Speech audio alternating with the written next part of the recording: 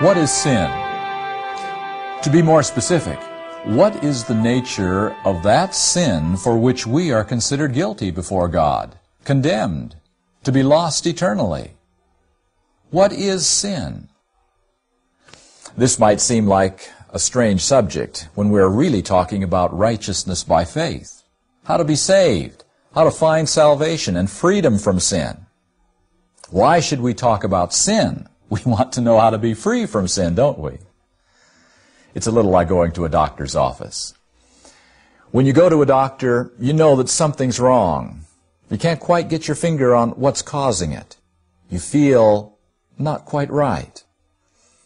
And when you go to that doctor, you expect more than just a cursory prescription. You expect an examination, and you expect a diagnosis. Because you see, we want to know the cause of the symptom. We don't want to know just how to solve the symptom that we're feeling. It's a little like that in righteousness by faith. Unless we know the cause for our disease, we will likely be applying the wrong remedy to a symptom. And so our subject is sin. What is it? What is its nature? Why are we guilty before God? A few years ago, I came across a very interesting book written back in 1945, published by the Nazarene Publishing House. The book is entitled A Right Conception of Sin, written by Richard Taylor. And I'll share just a few sentences from this book. Sin, as one doctrine of the Christian system, is the common denominator of the other doctrines. The question of sin is so basically related to the nature of God and the plan of redemption. It is the one doctrine by which all others can be reduced to their simplest significance. Furthermore, it forms the surest and most logical measuring stick by which the accuracy of those doctrines can be detected. The doctrines relating to sin form the center around which we build our entire theological system.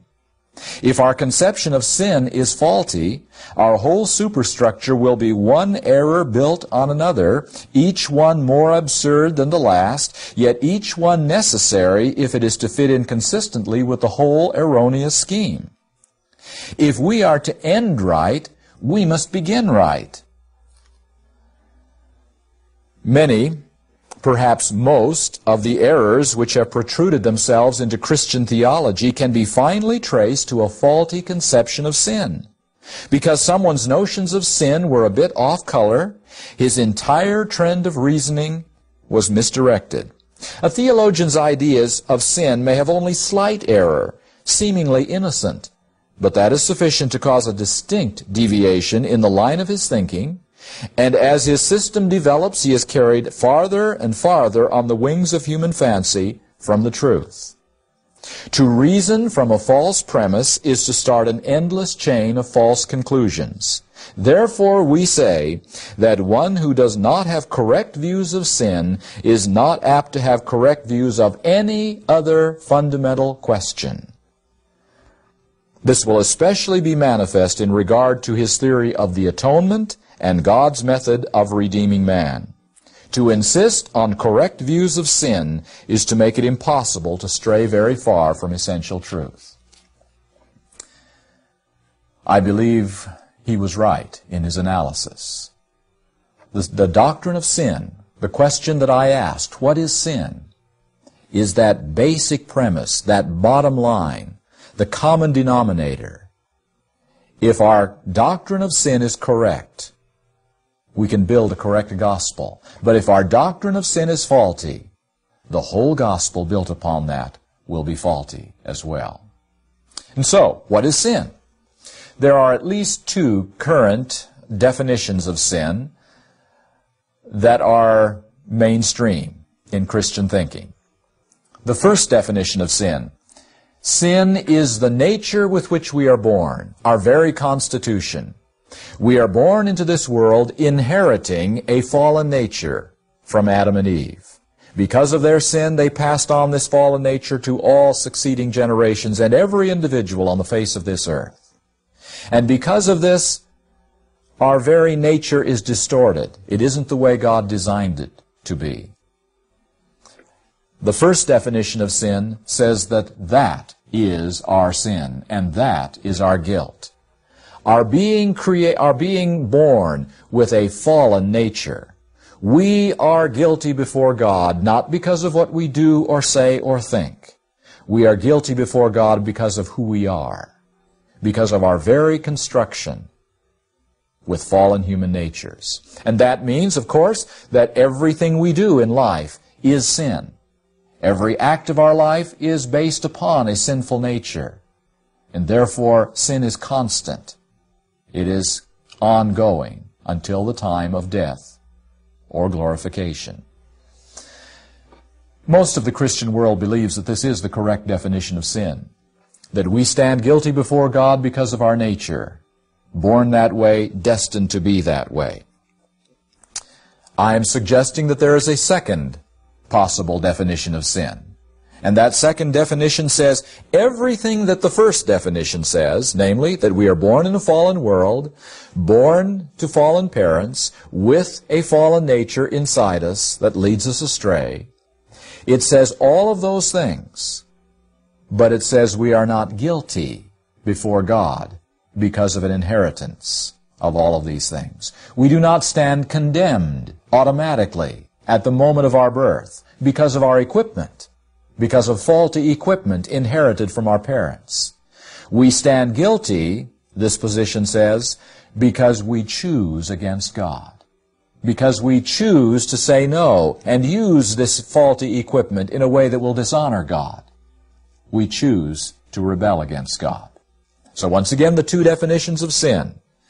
First, we are guilty because of our nature, inherited from our parents.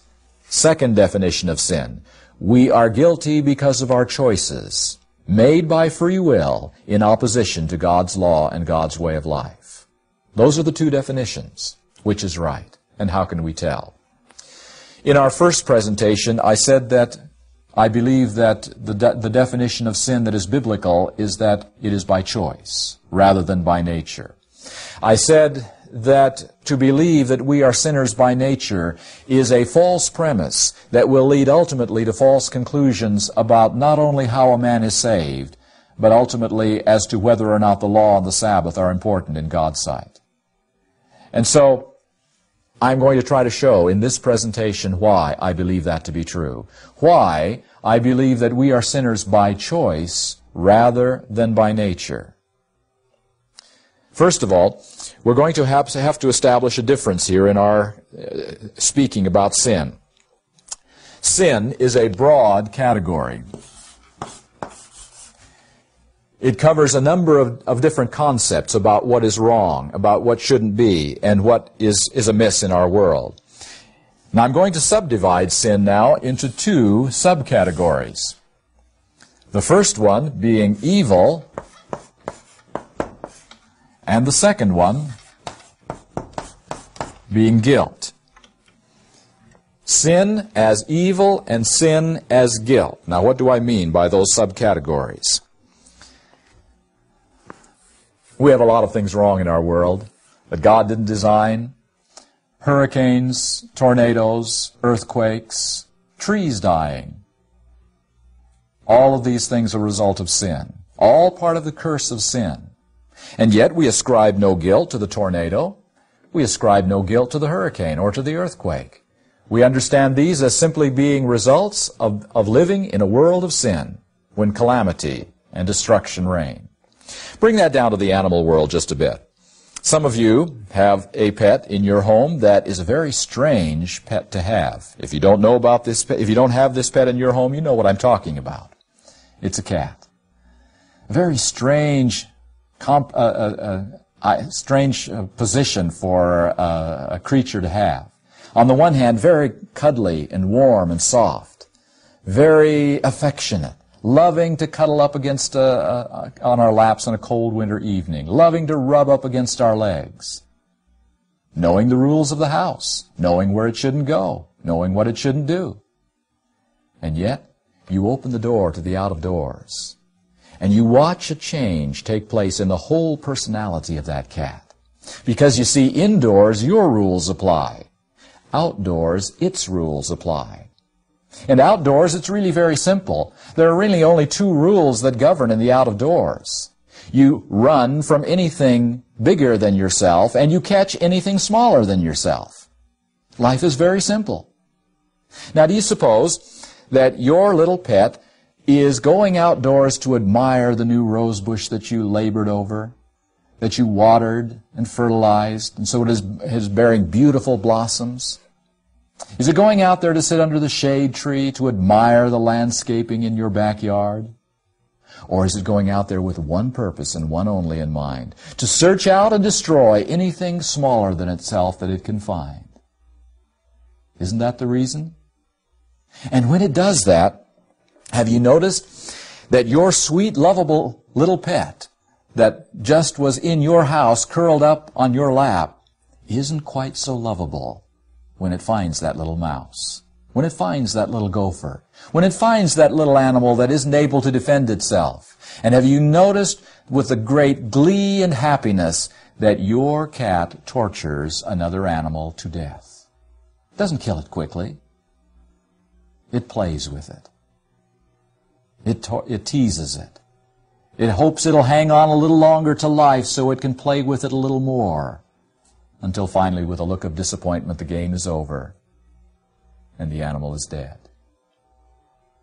What do you do now when your little pet comes back to your back door, trophy in mouth, wanting praise, wanting to be welcomed back into your home?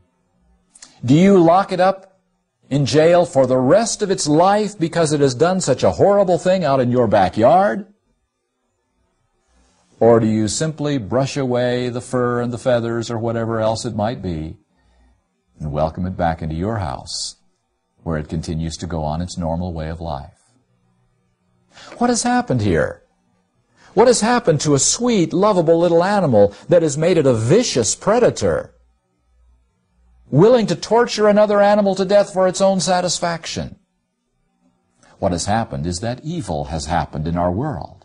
Do we consider that cat guilty because it did that? Not for one moment. It had no way of choosing. It had no way of deciding whether that was a right or a wrong act. Instinct propelled it, and its instinct said, kill. That's my reason for being here. That's my function. And it killed. Very brutally. We recognize that fact. We recognize that that cat did not do something in a malicious way, even though it did something very brutal. But it did not do it with evil intent or motives. And so we welcome a killer back into our home because we make the distinction between what is evil and what is guilt. We even do it in the human situation, and we do it quite regularly. Stories appear in the newspapers and on television every now and then about a young toddler finding a strange new plaything in a bedroom drawer, and finding that new plaything, suddenly a report goes off and a brother or a sister lies dead or wounded because of the play of the toddler. Has evil happened? Very definitely. Do we ascribe guilt to the toddler? Under no circumstances. There is no trial. There is no judgment as to guilt or innocence. We don't even consider the question. But now, what happens when a 17-year-old finds that same gun in the same drawer and the same results happen? Do we pass it off quite as lightly as we did with a 2-year-old? Or now do we ask a question? The question, why? What really happened there? Was it an accident? If so, we treat it one way. But if the answer is, it was planned, it was premeditated, then a whole different system of laws and justice takes over. A whole court system comes into play, because now we are adjudging guilt or innocence. So you see, my point simply is that every day of our lives, we are making a distinction between evil that exists in our world that cannot be helped but must be adjusted to, and guilt for which we are personally responsible and which we eliminate wherever we can find it. You live with evil. You eliminate guilt. And so I'm suggesting that right in our world, in our everyday life, we make a distinction between evil and guilt on a regular basis. The question is now, does the Bible make that distinction? Does the Bible teach that there is a difference between evil and guilt in our world? We're going to start back in the book of Genesis, right back in the beginning when God set this world up. And in Genesis chapter 2, verse 17, God gave His first command to His first two individuals on this earth. He said very simply, "But of the tree of the knowledge of good and evil, thou shalt not eat of it. For in the day that thou eatest thereof, thou shalt surely die." Now, as we reflect on that command given by God, we might have a question mark come to our minds. Did God really mean what He said? In the day that thou eatest thereof, thou shalt surely die? Adam and Eve ate of the tree, didn't they? Adam and Eve didn't die that day, did they? So did God's promise fail? Did God make a mistake? Didn't He mean what He said? Or what is the solution? Why didn't Adam and Eve come under the death penalty that very day, just as God had said? Back in the opposite end of the Bible, in the book of Revelation, is another text. Revelation chapter 13, verse 8. In the last part of this verse, it speaks of a book of life. And the book of life is called the book of the Lamb, slain from the foundation of the world. The Lamb, slain from the foundation of the world. And now we ask, what does that mean? Because Jesus really didn't die at the foundation of the world, did He? He died 2,000 years after the foundation of the world. So what do we really mean here? We have a text that says that in the day you eat, you will die. And we have another text that says Jesus was slain at the very foundation of the world. How does that help to solve our problem? How does that help to resolve our dilemma? In the Ellen White comments on some of the verses we have been talking about, there are some fascinating descriptions of this time. In Bible Commentary, Volume 1, page 1082, 1084, and 1085 are these words. Why was not the death penalty at once enforced in his case? That's Adam. Because a ransom was found. God's only begotten Son volunteered to take the sin of men upon Himself and to make an atonement for the fallen race. Now notice that carefully. Why didn't they die that day? Genesis 2 said they should have died that day. Because a ransom was found, God's only begotten Son, the Lamb slain from the foundation of the world. Reading again. The instant man accepted the temptations of Satan and did the very things God had said he should not do, Christ, the Son of God, stood between the living and the dead, saying, "Let the punishment fall on me. I will stand in man's place. He shall have another chance." Now let's notice that very carefully. The instant man accepted the temptations of Satan, that's before man has repented. That's before man even understands that he's done anything wrong.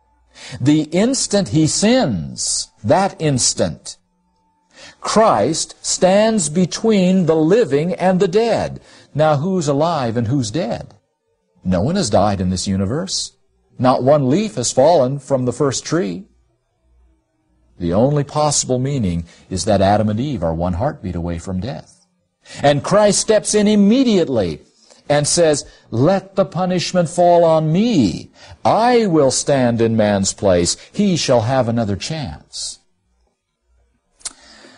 I don't know about you, but if I were sentenced to die, capital punishment, without any hope of pardon, no reprieve, I think I would rather die next week than next year. To look forward to the execution of a death sentence may be the most awful thing that can be imagined by a human mind. And yet what we're reading here is that when Jesus Christ stepped in between the living and the dead and took the punishment upon Himself, Calvary was certain, and there was no way out. There was no reprieve. There was no pardon. He was on His way to execution. Not for 1 year, not for 2 years, but for 4,000 years he stood on death row, seeing every event of Calvary, going over it and over it in his omniscient mind, knowing exactly what he was going to experience because he took the death penalty in the Garden of Eden.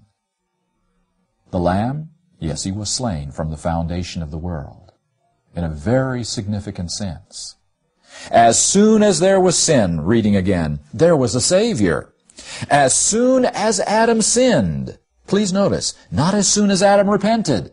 As soon as Adam sinned, the Son of God presented himself as surety for the human race with just as much power to avert the doom pronounced upon the guilty as when he died upon the cross of Calvary.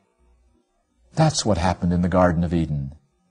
A Savior for the human race with power to avert their doom, power to give them a second chance. He shall have another chance, Jesus said about Adam and Eve. That's what Jesus Christ bought for Adam and Eve and for every human being in the Garden of Eden that day. A second chance.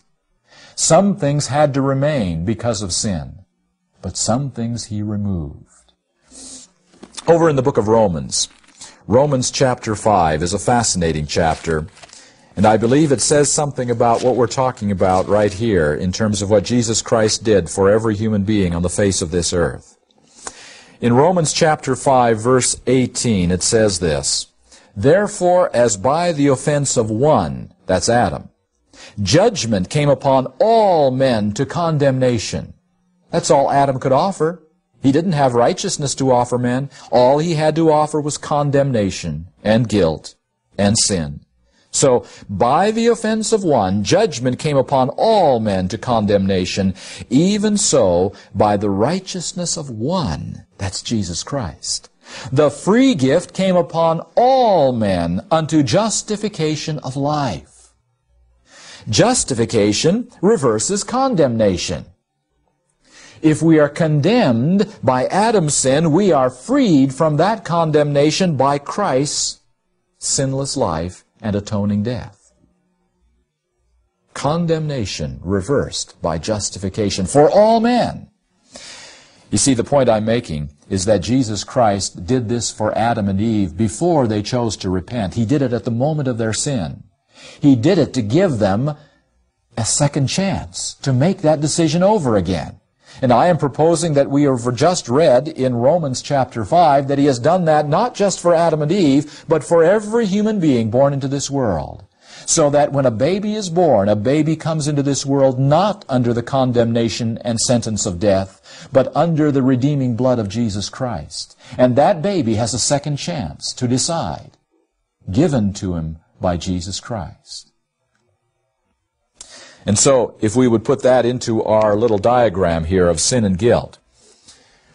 Sin produces evil.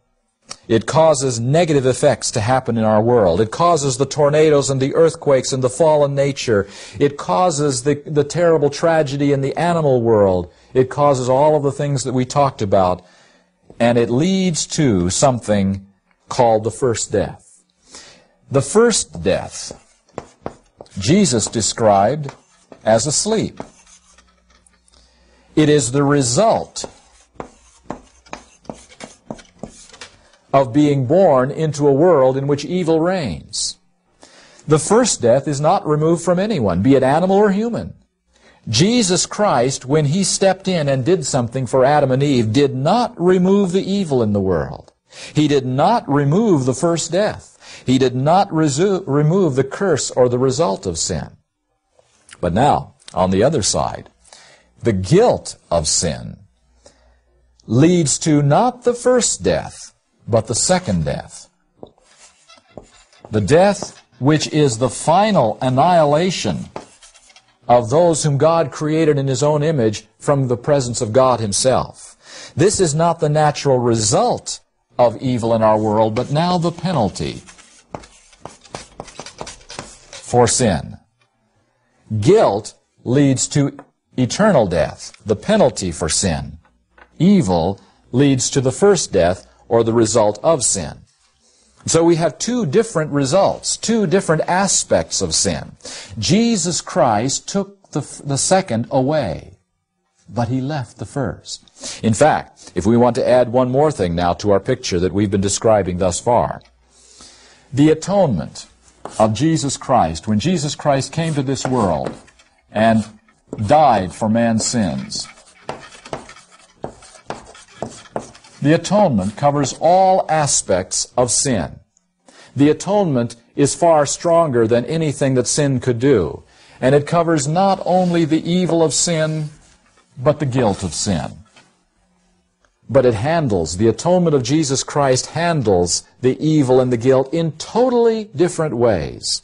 It is not the same process at all. It is not doing the same thing to both sides. What does Jesus Christ's death do for the guilt of a sinner? It forgives it. Jesus' death on the cross forgives a guilty sinner. It removes it. He can't change the past, and so He forgives our guilt. He removes the penalty. And for one who has accepted the blood of Jesus Christ, there is no second death. There is no penalty for sin. There is no guilt. Guilt is removed totally by the atonement, the death of Jesus Christ on the cross. But now, what about the evil of sin? Does God remove the evil that is all around us when we come to Him and are born again? Does God remove the first death from us? I'm afraid it's all too true that even those who have been born again and are living without guilt in their lives still may die tragically by sickness or accident. Still all around us are the influences of evil. And so God does not remove the evil at the time of the new birth. He does not remove evil by conversion. Evil is removed only at the end of this world's history, when God recreates that which is cursed by evil and makes it beautiful and holy once again. And the first death is removed, and all of the results of sin are removed from our experience. So God recreates that which is evil at the end of this world.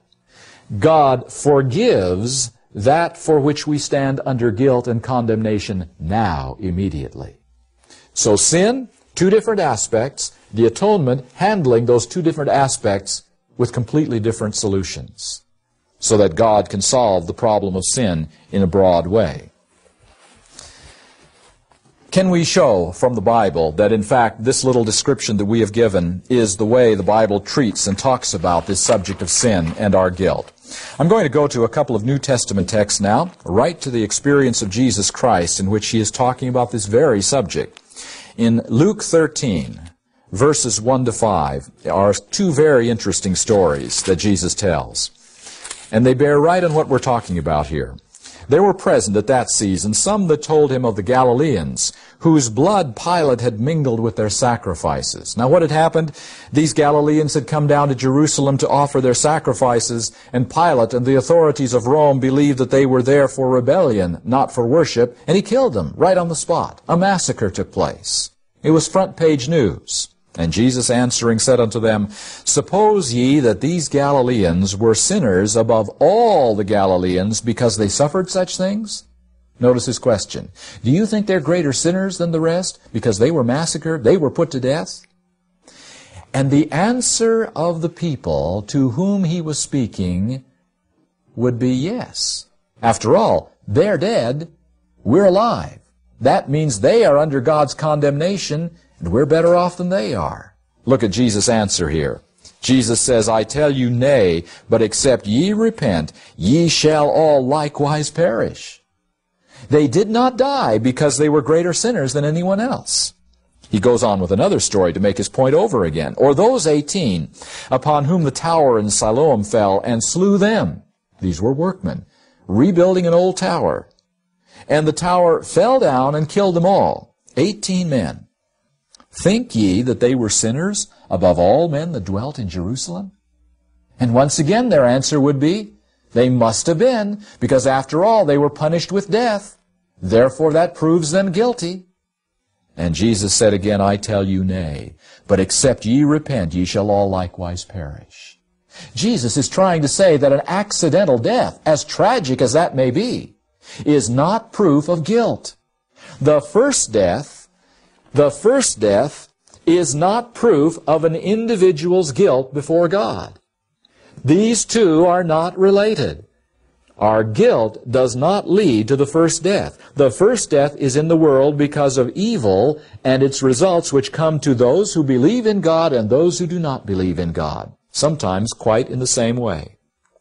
And so, first death and guilt, Jesus says, are not directly related. Let's go on to another story that Jesus tells. It's in the book of John.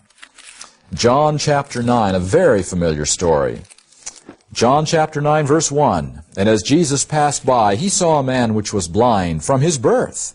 And his disciples asked him, saying, notice their question, Master, who did sin, this man or his parents, that he was born blind? Do you catch their question? Here is a man with a physical disability. That proves that guilt was involved somewhere in this picture. Someone sinned. Therefore, he was paying the penalty for someone's sin. Now, Lord, they were saying, help us out. Who sinned? Did this man sin before he was born in his mother's womb? Or did his parents sin and he was paying the penalty for their sin? He was being punished by God for their sin. Who did sin? That he was born blind. And notice Jesus' answer, Neither hath this man sinned, nor his parents. This man was not born blind because of the guilt of himself or the guilt of his parents, but that the works of God should be made manifest in him. Jesus is saying that here we have a case of evil results in this man's life. Born blind because of a world of sin. And right now, I am going to do a little work of recreation before your eyes. What happened in this story is that Jesus recreated the man's sight so that he was no longer blind, just as he will recreate all evil at the end of time. He gave us a little foretaste of how he deals with evil in the world. He recreates it and makes it perfect, makes it right. He didn't forgive this man for his blindness because there was nothing to be forgiven. And I am saying that he does not forgive us for our fallen natures because there is nothing to be forgiven about fallen natures. That's part of being born with the results of sin in an evil world. In John chapter 5, verses 24 and 25, Jesus makes a very interesting statement here. It sounds contradictory at first reading. In verse 24 he says, Verily, verily, I say unto you, he that heareth my word, and believeth on him that sent me, hath everlasting life, and shall not come into condemnation, but is passed from death unto life. Marvelous promise. That the one that believes has everlasting life, and will not die. He will not come into condemnation. He is passed from death unto life. But now notice the next verse. Verily, verily, I say unto you, the hour is coming, and now is, when the dead shall hear the voice of the Son of God, and they that hear shall live. Now, what dead are those? They're the same dead that he has said would not die in the previous verse. They're the ones who have everlasting life. They're the ones who believe on him that sent me. And now he says, they'll be dead. They'll be in their graves, and they'll hear the voice of the Son of God, and they will live. All right, let's look at our diagram here for just a moment. He that heareth my word, and believeth on him that sent me, hath everlasting life. No more guilt, no more second death. The one that believes on me has everlasting life, and guilt is blotted out for all eternity. He is passed from death unto life. But that same one who believes in the one who sent me will be dead, and will be raised by the voice of the Son of God. They will hear the voice of the Son of God, because they do not any longer have the guilt of sin, even though they have within them an evil nature, even though evil may befall them in their lives. They that hear shall live. Verse 24 is talking about Jesus' solution for the guilt of man's sin. Verse 25 is talking about his solution for the evil in our world and how he solves it. There are two deaths, with all the difference in the world in meaning between those two deaths. Can we show conclusively, without any shadow of doubt, that we stand guilty before God because of our choices, not because of our nature, not because of the way we are born? In this same book, the book of John, John chapter 15, Jesus is speaking about the Pharisees, those that opposed him on many occasions when he tried to give the Word of God to them. And in verse 22 of John chapter 15, he says, "If I had not come and spoken unto them, they had not had sin. But now, after I've spoken, they have no cloak for their sin." Verse 24, "If I had not done among them the works which none other man did, they had not had sin. But now have they both seen and hated both me and my Father." If I hadn't come, no sin. Because no rejection of light. No rejection of light. What turns evil into guilt? What changes the evil around us and in us into condemnation, into guilt for every one of us? The thing that changes it is light and choice.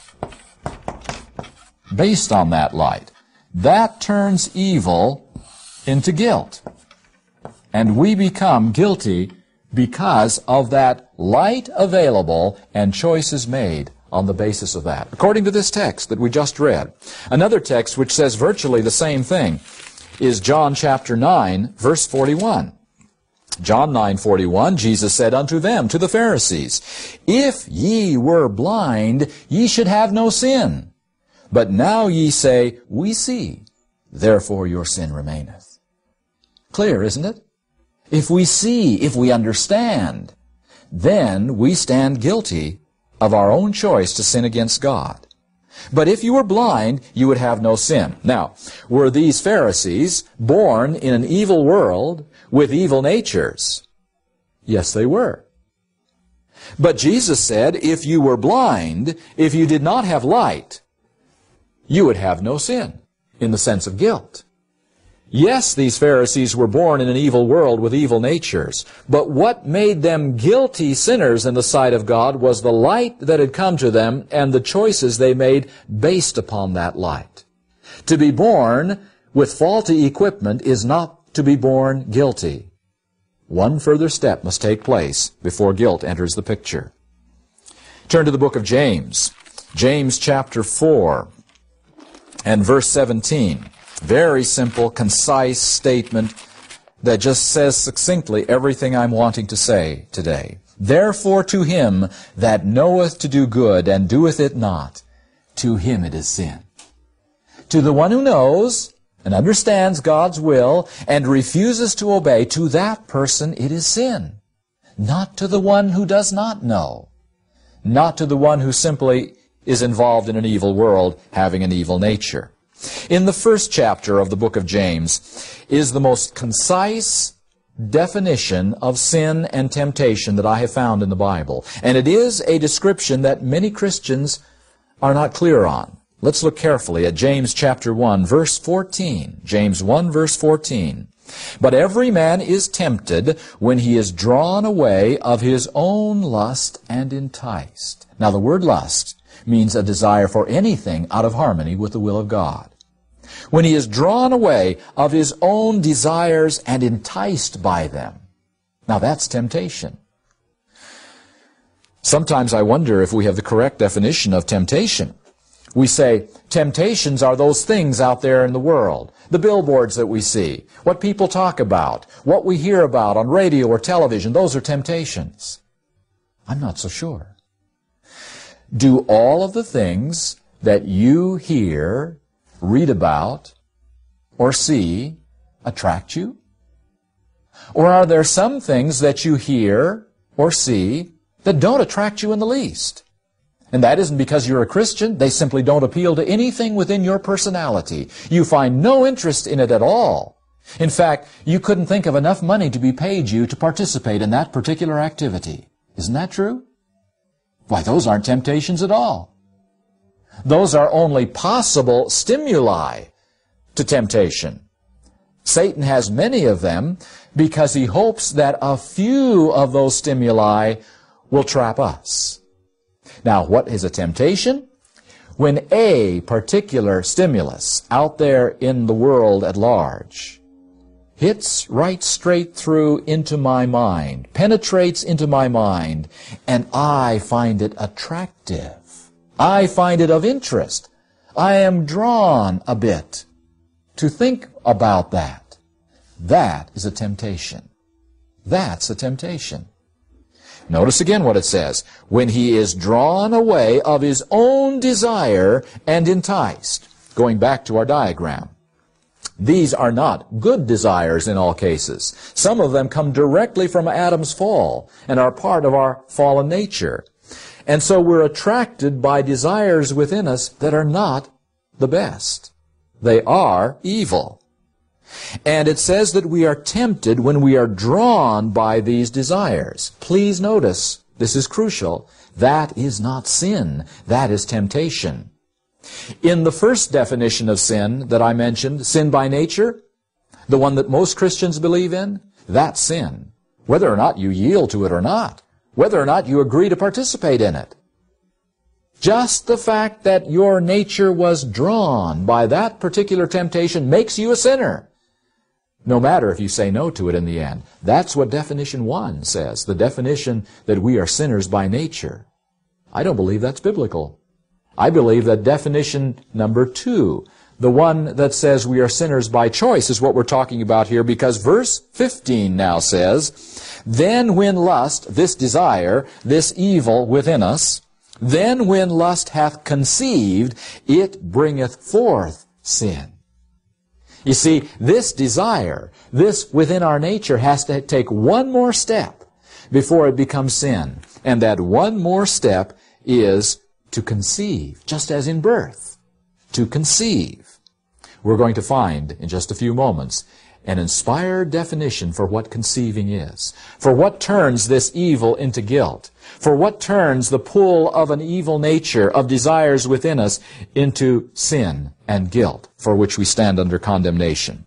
But James 1 just says simply that there is a difference between temptation and sin. We are tempted by the things within us. That's not sin. We do not stand under guilt for that. We sin when that temptation, that pull within us, conceives. When it conceives. In the book of Ezekiel is a clear statement as well about the subject that we are considering. Are we born under condemnation?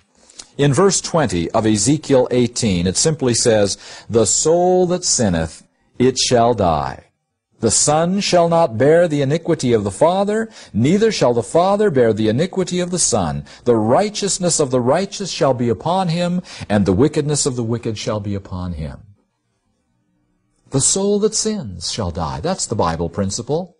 Not the soul that inherits sin. The soul that sins will die eternally. In the book of Matthew is a very, very unique statement made by Jesus. Matthew chapter 11, reading from verses 23 and 24.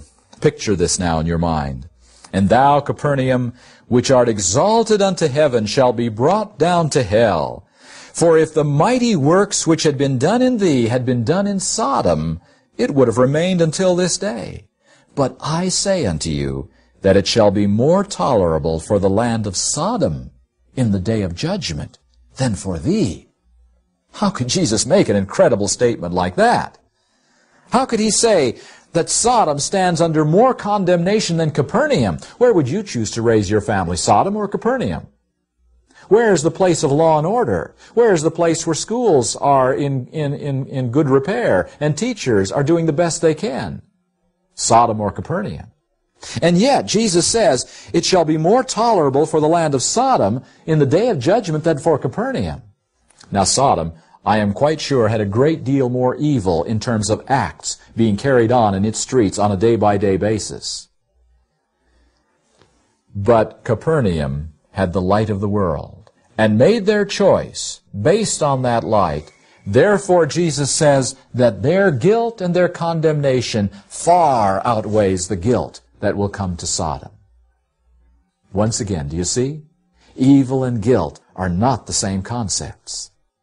We stand guilty because of light rejected, knowledge of God's will in which we turn from it. A few statements now that I have found extremely important and rather profound on this subject from the writings of Ellen White that I wish to share with you.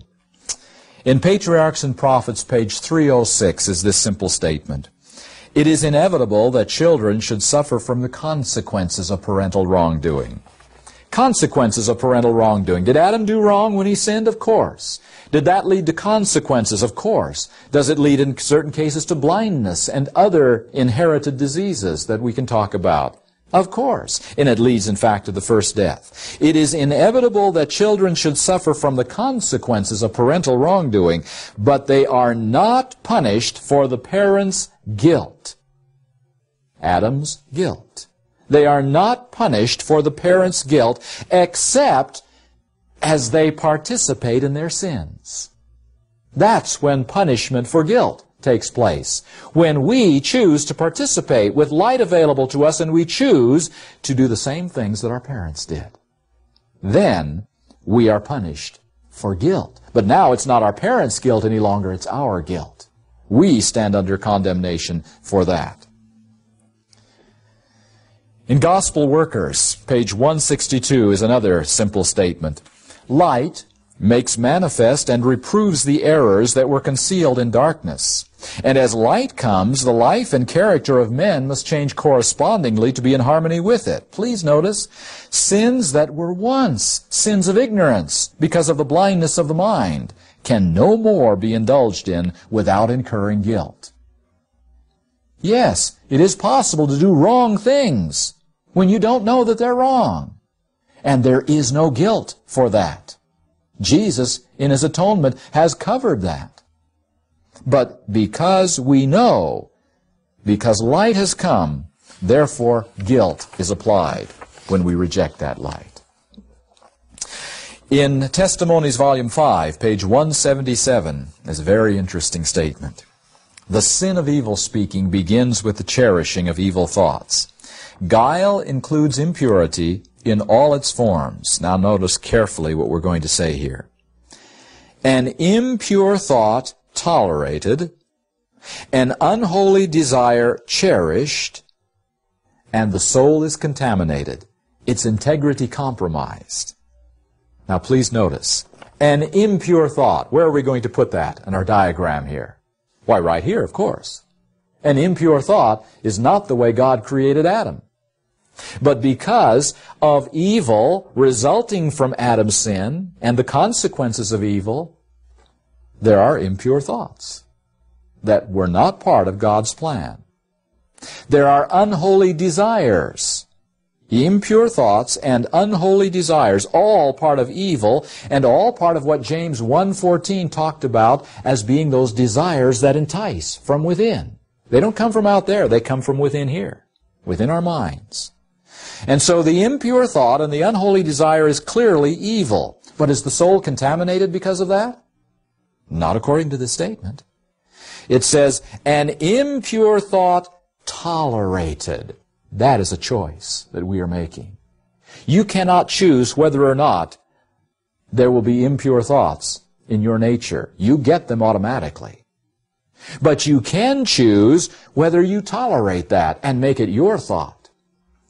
You can't choose whether or not there will be unholy desires in your nature. They are there automatically.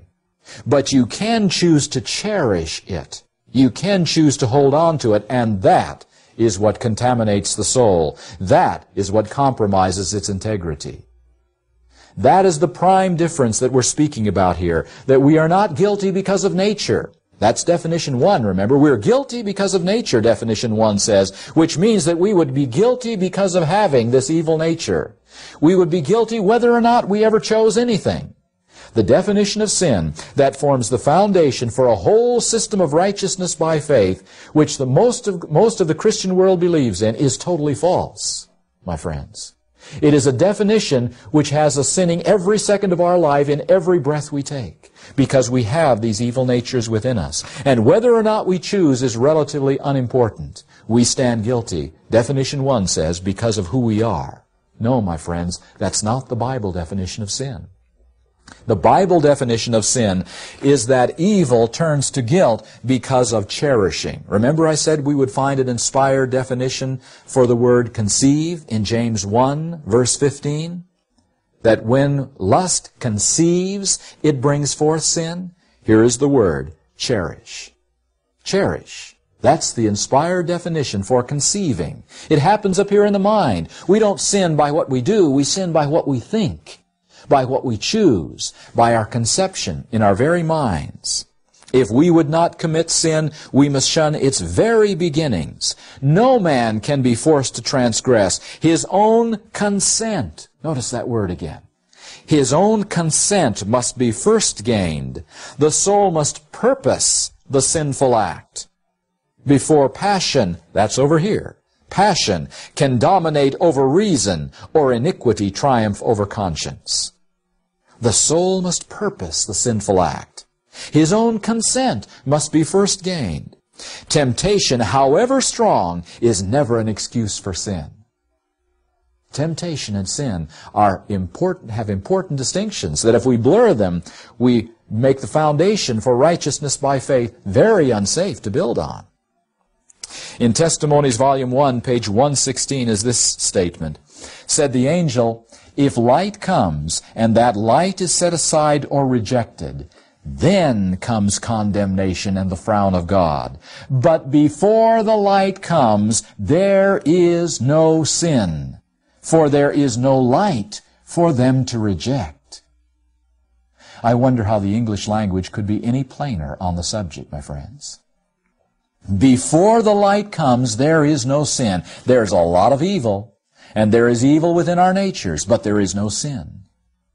Where there is no light. Light and sin are bound together permanently by God. And then the one which gives a statement which gives me a great deal of encouragement. Review and Herald, March 27, 1888.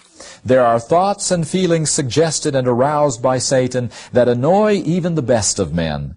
But if they are not cherished, that's the key.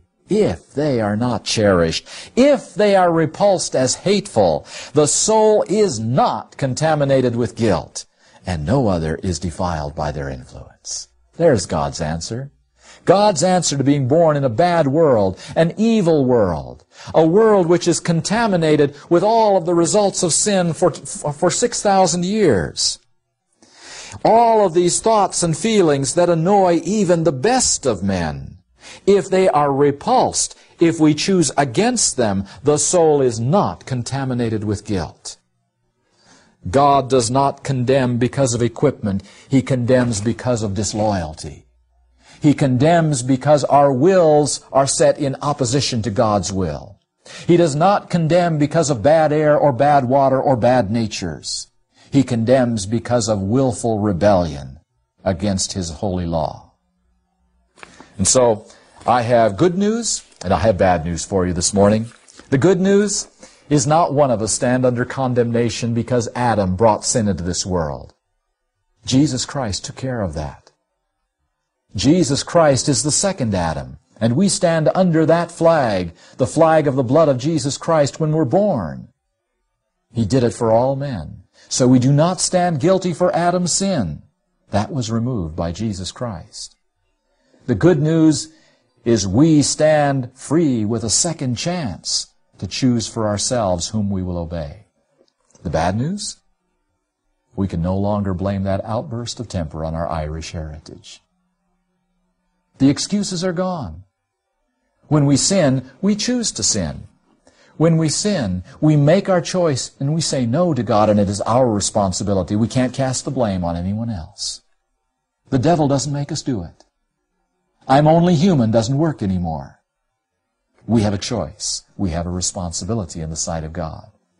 And so, the bottom line, the basic premise, the foundation upon which the gospel, the true gospel of Jesus Christ can be built safely, is the premise that we stand guilty because of the rejection of light. We stand condemned because we said no to Jesus Christ and to God's way. And that's what we need a remedy for. That's what the gospel must be applied to. Not our nature, but our mind. The gospel and the remedy for sin must apply to the choices I make in my mind. God will take care of the problems of nature and evil in His own good time. But right now, the gospel must apply to my mind and my choices. That's the foundation. Now we can talk about how men are saved from sin.